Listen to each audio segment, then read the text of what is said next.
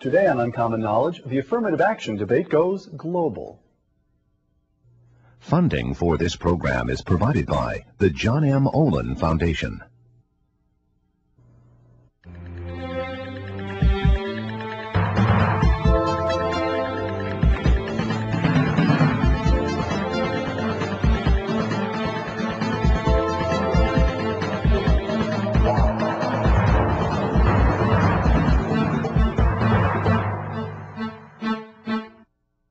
Welcome to Uncommon Knowledge. I'm Peter Robinson. Our show today, Affirmative Action Around the World, a conversation with economist Thomas Sowell. Affirmative action programs here in the United States, first instituted to address the historical disadvantages suffered by black Americans, have long been controversial. But what about affirmative action programs in other countries? Has affirmative action proven more or less effective abroad? What common patterns do affirmative action programs share? And what can the study of affirmative action in other countries teach us about affirmative action here at home? Thomas Sowell is a senior fellow at the Hoover Institution and the author, most recently, of Affirmative Action Around the World, an Empirical Study.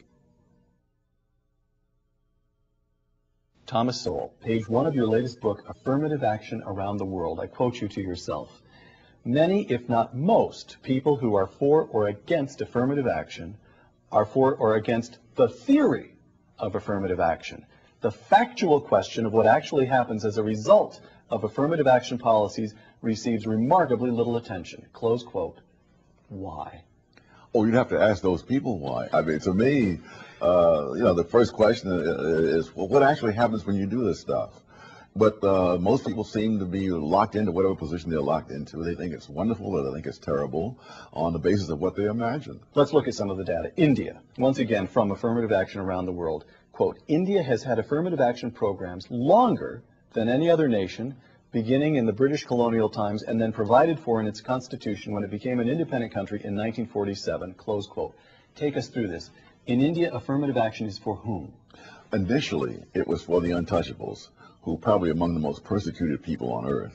At a time when blacks in the South had to sit in the back of the bus, untouchables weren't supposed to sit anywhere. They were to stand in the back of the bus. And then it just goes on from there. This is what percentage of the population? About, if I remember correctly, about 16%. 16%, and these are people who are so low they don't even count in the caste system. No, that's right. That's right. Treated abominably. And so it's understandable people would want to do something to make things better for them. What actually happened, however, is that extremely few untouchables actually are able to make use of any of these preferences and quotas. The preferences and quotas are for hiring or education, or what form do they take? They're actually for hiring, for education, for seats in Parliament. But of course, for all those things, you have to have various complementary resources. So it doesn't do you any good if you're somebody out in a little village where you're struggling to make ends meet, that there's a place reserved for you in the medical school, and you'll be lucky if you can make it to high school. Is that a case of affirmative action badly aimed? Meaning, should there be more economic resources? Should that be the kind of affirmative action? Should they be targeting Milton Friedman's old idea of a negative income tax? Should they just be putting cash in the hands of untouchables? That wouldn't be affirmative action, I guess. Well, affirmative action really is preferences and quotas. Okay. But the things for which they create preferences and quotas, not only in India but in other countries around the world, are typically things that the elite would be interested in. College admission, government jobs, seats in Parliament. And for that, you have to have other resources. So what we call untouchables, as if they're one sort of uniform group, is really a collection of many different groups. Many of them are separate from each other and do not intermarry or whatnot. And the ones of the untouchables, there are some who are prosperous for one historical reason or another. And they grab off the lion's share of all these benefits. And the vast majority of untouchables are completely cut off from these things. Let me quote you again. This is from your conclusion about India. It is hard to escape the conclusion that affirmative action in India has produced minimal benefits to those most in need and maximum resentments and hostility toward them on the part of others. Yes. Now that's the second piece of this. Why should it be that affirmative action should increase the resentment toward untouchables? Because if there are 100 jobs there, and 3 of them have been set aside for, and 3 untouchables are actually able to make use of the set-asides for them. Then everybody who lost a job will say he would have been hired if it only been the untouchables hadn't grabbed these. Now there may be 50 people seething with anger and not having gotten these 3 jobs, but had there been no untouchables, 47 of them wouldn't have gotten the jobs anyway. I see. And so you create a resentment out of all proportion to the actual benefits that have been transferred. You write that although India has had this policy of affirmative action for many decades, violent incidents toward untouchables never fell below 13,000 a year during the 1980s and actually rose to more than 20,000 a year during the 1990s. Question: would you go so far as to argue that the untouchables themselves would have been better off had India never instituted affirmative action programs? It's a tough one, but I would lean towards saying yes. On what basis? On the basis that so few of them have gotten anything at all, and all of them have suffered from the backlash. I see. Our next case study takes us from India to Southeast Asia. Malaysia, one of the more prosperous countries of Southeast Asia, population 23 million. Of those 23 million, about half are Malays, a quarter are Chinese, and about 7% are Indians. Care to give us a brief history of the affirmative action programs in Malaysia? The Chinese, first of all, were making at least twice the income of the Malays. So what you have there is a minority. A quarter of the population is doing far better than the larger number of indigenous people. And what makes it even worse politically, I guess, is that the Chinese started out much poorer than the Malays and passed them over the years simply because they had more, they saved more, they worked harder, etc. So the Chinese were very much resented, and in 1969, for a number of reasons, there was this riot of Malays against the Chinese. And in order to calm this down, the government then put in a massive program of preferences for the Malays in the universities and government employment and so on. Who was in the government? Was the government dominated by Malays? The government has always been dominated by Malays. But before, you see, in the university, for example, the admission was just by qualifications. And so an absolute majority of the people in the universities were Chinese. I see. And as you went into the more difficult subjects like science and math, they were overwhelmingly Chinese. So that, for example, in the decade of the 1960s, the Chinese received 400 degrees in engineering. The Malays received 4. So that's a little hard for the Malays to take. Yes, yes. And so the government does what in 1969? They start putting in preferences for the Malays in all these different programs. And they set a goal that by 1990, the Malays will be represented equally and across the board in business and the universities, etc. And the result of these programs is? One of the results has been that many of the Chinese have left Malaysia. Oh, I see. Thousands of them, because they have a tough time getting into the universities, even though they have better qualifications. The Malays, the government also changed the language of the schools from English to Malay. And the Chinese, of course, had learned to speak English, but they had not learned to speak Malay. So all of these things made life very difficult. They've also moved some of their capital out, so they've lost all that. Now, Malaysia was more fortunate than most countries in that they had a great deal of economic growth during this period.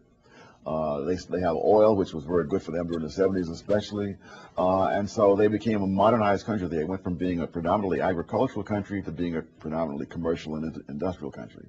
All of that softened the blow, as it were, because there were now more engineers, more doctors, and so on, so that now you could have more Malay engineers and more Malay doctors without there being an absolute decline in the number of Chinese doctors or Chinese engineers. Right. Even though the proportions changed. Right. Yeah. Right. So they escaped much of this. The other thing which is crucial is that there is no free speech on ethnic matters in Malaysia. That is, there are no Jesse Jacksons or Al Sharptons in Malaysia to keep things boiling. In fact, when I was there some years ago, I would get very candid discussions when I'm behind closed doors in people's offices. But the American Embassy arranged a dinner that evening for me, and most of those invited did not show because they dared not say anything in public, which would be a federal law.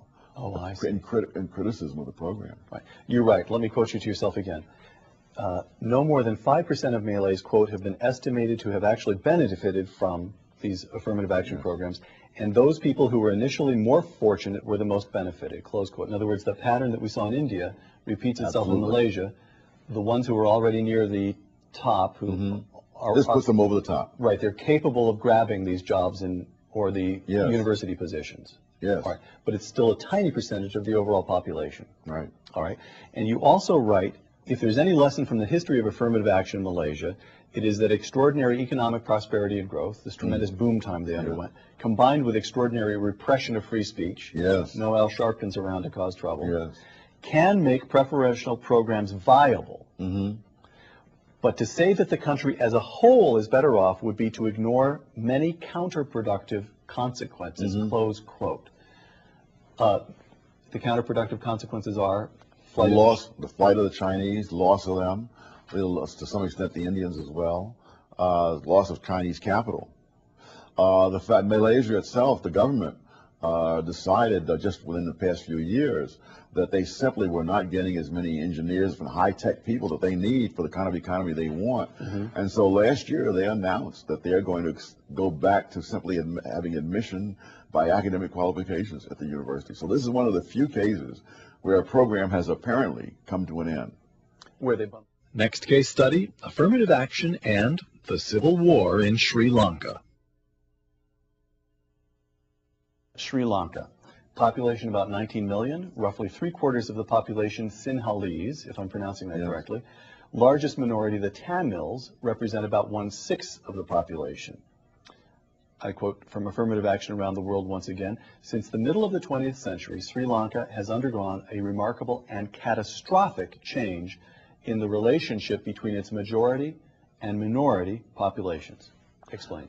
Well, as of the time that Sri Lanka became an independent nation at the on the late 40s, yes, people inside and outside of Sri Lanka were holding it up to the world as an example of harmony between majorities and minorities, and saying we can learn from Sri Lanka because it's so peaceful that people get along together. In the first half of the 20th century, there was not a single race riot between the Sinhalese and the Tamils. And there are many evidences of the amity between the two groups. Do you have one? Is this a case where one group is substantially more prosperous than the other? Yes. Once again, the Tamils, who are the minority, are much more prosperous. And again, they're particularly good in things like science and math. And there are historical reasons for this, that in colonial times, the British and the Americans sent missionaries to Sri Lanka, Ceylon as it was called then. The British colonial officials gave the British missionaries the more posh assignments, and they sent the American missionaries up into the Jaffna Peninsula, which was a poorer area. But the Americans taught math and science more so than the British. And so ever since then, the Tamils have been much better at math and science than the Sinhalese.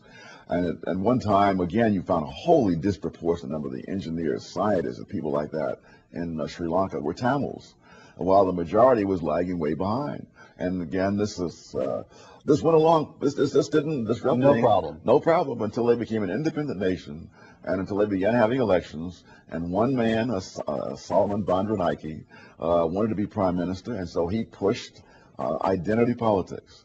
And the irony is that, like so many people who push identity politics, he was not really part of this group that he was being so strident about. Bandaranaike was not a Buddhist; he was a Christian. He didn't speak a word of Sinhalese. His godfather was the British colonial governor. He studied at either Oxford or Cambridge. But when he comes back, he now suddenly takes off Western clothes, puts on Buddhist robes, learns some words of Sinhalese, and now he becomes more Sinhalese than thou. And he pushes the idea that the Sinhalese ought to have all these preferences and quotas. And it's clear that it was only to get himself elected.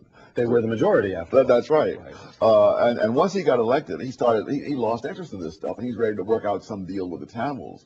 But by this, he had worked people up so much with this identity stuff that now they turned on him and assassinated him.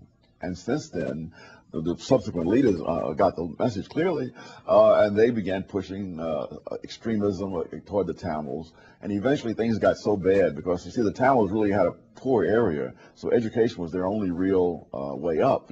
And when they were shut out, not totally, but shut out to a great extent from the universities, they were desperate, and nothing would move the government, and eventually there was civil war. And in that civil war, this little country lost more people dead than the United States lost during the entire Vietnam War. Sri Lanka, quoting you, represents a tragic mockery of the underlying assumption of being able to control the course of events, an assumption implicit in affirmative action policies around the world, Yes. close quote. That is to say, social engineers actually think they can engineer society. They say it, they think it, and they say it. Oh. They just can't do it. Yeah, but Tom, isn't that an assumption implicit in virtually all government policy? You educate the population because you think that the nation, whatever nation is in question, will become more prosperous as a result. You build strong defenses because you think that's a way of preventing war. Oh. I mean, what is distinctive about the assumption in affirmative action? I guess it's the belief that you can sort of micromanage the results, and you can't. When you educate the people, you don't say, now you go off there and become a chemist, and you go become a draftsman and so forth. You educate them, and then you turn them loose and let them sort themselves out.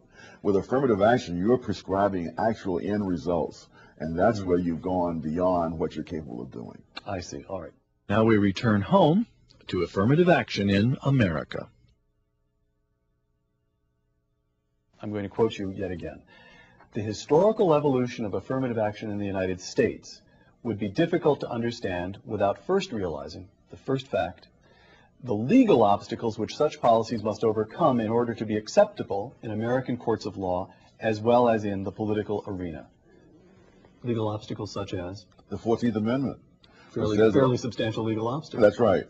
And politically, you have to represent preferences and quotas as not being preferences and quotas. They're just being, and you have to represent them as being temporary. The 14th Amendment says, or guarantees, equal treatment of all citizens. But individual basis. That's right. It is implicitly opposed to group. Oh, that's right. Every policies. citizen, not every group of citizens or whatnot. And so you've got to overcome that. And so you've got to pretend that this is really just an anti-discrimination policy. And that pretense gets pretty thin sometimes. The transparent dishonesty with which quotas and preferences have been instituted and maintained here in the United States, you write, is a dishonesty reaching into the highest court in the land, as the Weber case demonstrates. Take us through what took place in the Weber case. In the Weber case, Weber was a worker in a plant in Louisiana, and he wanted to get into a training program which would qualify him for higher jobs. And he was turned down, and blacks who had lesser qualifications than him were admitted. And so he took this to the Supreme Court. And the Civil Rights Act of 1964 says individuals. And Justice Brennan, someone with a great verbal sleight of hand, turned this around and said, well, but the real intent of Congress, you see, was this or that. And so he then ruled against Weber. And then when the dissenting opinion, Rehnquist said that this reminded him of the great escapes of Houdini, that the language was so plain and clear in the law itself, and it was also plain and clear if you got into the legislative history where they talked about the possibility of quotas. And Hubert Humphrey, who was pushing the Civil Rights Act, said, I'll eat my hat if this thing turns out into quotas. Well, he wasn't there to eat his hat. It wasn't just Brennan who would have done it. The whole court since.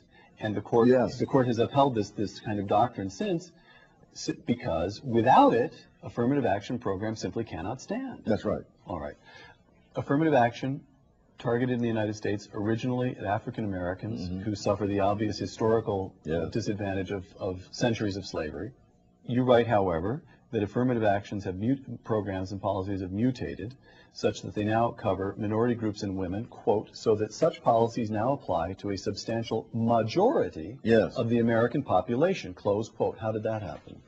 Oh, as in India and other countries, that once there are goodies out there, politicians at every election have a tendency to want to hand those goodies out to more and more people to get more and more votes. And similarly in India, that the vast majority of people who are entitled to preferences now greatly outnumber the untouchables. And then the ones who are able to use them greatly outnumber them even more so. So that you completely get away from the rationale. I think one of the more striking cases to me was in San Francisco, where in this elite high school, white students are admitted with lower scores than Chinese American students. Now, it's hard to see how the treatment of blacks really justifies any of that. Affirmative action for whites. Yeah, that's right. But once you've set it in motion, this is where, again, you see, you can't control the course of events the way you imagine. And so you end up with this kind of anomaly, which has nothing to do with the original rationale. Quote again, benefits to black millionaires are far more demonstrable than benefits to blacks in poverty, close quote. Yes. Explain that one. Oh, black millionaires can have an advantage over white millionaires when it comes to buying radio station licenses. Now, the kid living in poverty in Harlem or Watts is not likely to be up for a radio station license. And similarly with medical school benefits and so forth. All of that is for people who already have a certain amount, and this puts them over the top. It enables the sons of black doctors to go to Harvard, more easily than the sons of white doctors. Okay. Now, Tom, the argument would be black Americans do suffer from the historical facts of slavery. So affirmative action is a reasonable thing. It's simply gotten out of hand or been permitted to be corrupted, right? What's wrong with that argument? Well, but if you confine yourself to the United States, that may sound plausible, which is the very reason I did a worldwide study. Because exactly the same thing has happened in every country in which it's been tried. The classic case was Pakistan, where the affirmative action was put in for people in East Pakistan who were way behind the people in West Pakistan. Fine. But again, as time goes on, these goodies get handed out to more and more people. And the irony in that case is that East Pakistan seceded and became the independent nation of Bangladesh, and the program keeps going right on because there are enough other constituencies. So when this happens again and again and again, you can't say this is just an aberration, that something that went wrong. It always goes wrong. All right. Let's look at the common patterns that affirmative action programs around the world seem to share. Pattern 1. Virtually everywhere you argue affirmative action programs are intended as temporary measures, but become permanent. Yes. Why is that? Again, politically, it's hard to say no and it's easy to say yes if you're in politics, because you're spending somebody else's money. You'll be blamed for saying no. You will not be blamed for saying yes, and it won't cost you a dime. And so you keep expanding these things outward, onward and outward. In the United States, for example, some have argued that white women have benefited more than blacks from affirmative action. And partly the reason is that there are more white women with the complementary resources like college education and so forth. And what that means is that in some cases, blacks may be worse off in the sense that a given job that a black man may be better qualified to do, let's say, may not go to him because you've now made college a requirement for the job. And it goes to someone else who's more likely to have gone to college. Pattern 2. Affirmative action programs tend to exacerbate rather than ameliorate tensions among different groups. Yes. That's not just the case in India, but you argue that that tends to be the case wherever affirmative action is instituted. Yes. The classic example is Bakke. Neither Bakke nor the... Bakke Supreme Court case. Yes. Neither Alan Bakke nor the people on the other side were able to show that he would or would not have been admitted to the university had there been no affirmative action. And so we don't know that Bakke lost anything. But Bakke himself was sufficiently aggrieved that he took the case all the way to the Supreme Court. And he was then admitted, which he might not have been admitted had there been no affirmative action for blacks. And there are lots and lots of Alan Bakkes. Yes. And in a situation where political correctness would suggest that you don't complain in public, this forces the grievance out of the political discourse, underground. That's right. This is the pattern that you identify. You return to this again and again. Even where affirmative action programs have been in place for decades, almost nobody ever examines the actual results. That's right. How come? There's no political payoff for looking at the facts. And what do you gain? You're a politician. What do you gain by looking at the facts? You don't know what the facts are going to turn out to be. Are you going to bet your career on how the facts are going to turn out? Right now, for example, since they've eliminated affirmative action at the University of California system, I have been trying to get data on what about the graduation rate of black students now. At least one region of the university has tried to get that data. The UC system eliminated affirmative action, what was that, about 4 years ago, Tom? Yeah, something like that. Okay, fine, go ahead. And so in other words, there's time for results to have come in. That's right. And people like myself have been saying for years that if you allow blacks to redistribute themselves within the system, each one going to the university for which he's normally qualified, you're going to have a higher graduation rate. And graduation is what it's about. It's not about being on campus so the administration can gush about diversity. It's so these guys can get an education and go out in the world and get the advantage of that. That data is not available. Nobody can pry it loose. The same thing is true in the University of Texas system. I mean, imagine these are public institutions. That's right. But imagine you're head of the University of Texas. You don't need data coming out saying, my God, now that you got rid of affirmative action, black graduation rates have shot up. Because then you've been saying all along that this is a wonderful thing for blacks. You've got too much invested to take that kind of risk. What do you do about it, Tom? You stop it. You stop it. And only stopping it will work. This notion that a few years ago, you could mend it, not end it, and so forth, you can't. You reject that out of hand. Absolutely, because there's been so many undercover ways of doing these things that have already been used. It's clear that people, and it's not just here in India, everywhere, that as long as you allow people wiggle room, they're going to wiggle. All right. Final question. The recent Supreme Court case on affirmative action programs at the University of Michigan. Justice Sandra Day O'Connor writes, quote, "We expect that 25 years from now, the use of racial preferences will no longer be necessary." Close quote. They expected that 25 years ago, and they will probably be expecting that 25 years from now. Thomas Sowell, thank you very much. Thank you. I'm Peter Robinson for Uncommon Knowledge. Thanks for joining us.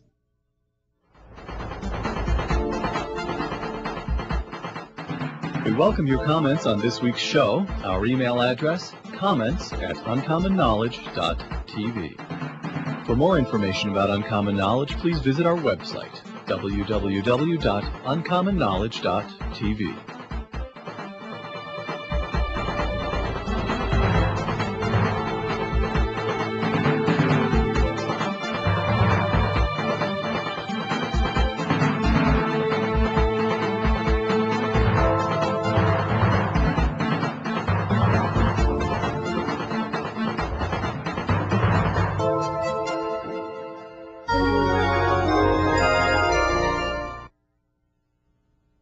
Funding for this program was provided by the John M. Olin Foundation.